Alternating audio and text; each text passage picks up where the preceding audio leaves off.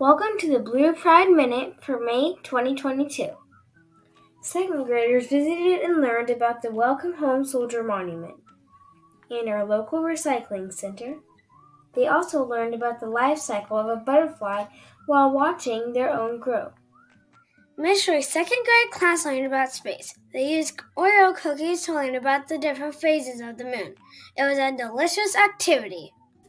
The force of one rubber band would never be enough to explode a watermelon, but hundreds working together make the pressure pushing in greater than the force of the watermelon's rind. This was a cool experiment to end third graders' unit about force and motion. It took 397 rubber bands. Fourth grade students have been busy preparing for their Living History Museum.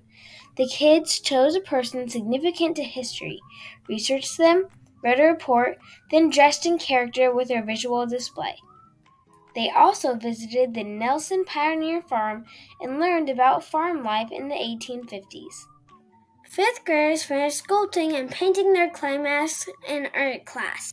Eighth grade algebra students used vertical boards to explore the quadratic formula, while Mrs. DeForest students played a math version of the game Clue to solve their quadratics.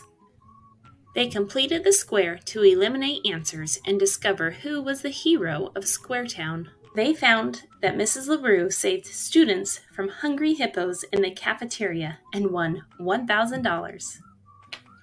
Computer science students enjoyed the new collaboration stations from the Career and Technical Education Regional Grant. Who says studying for a test can be fun? Junior high students had some intense competition to review Pythagorean theorem for the highly coveted prize of a Jolly Rancher. Nice weather calls for math outside.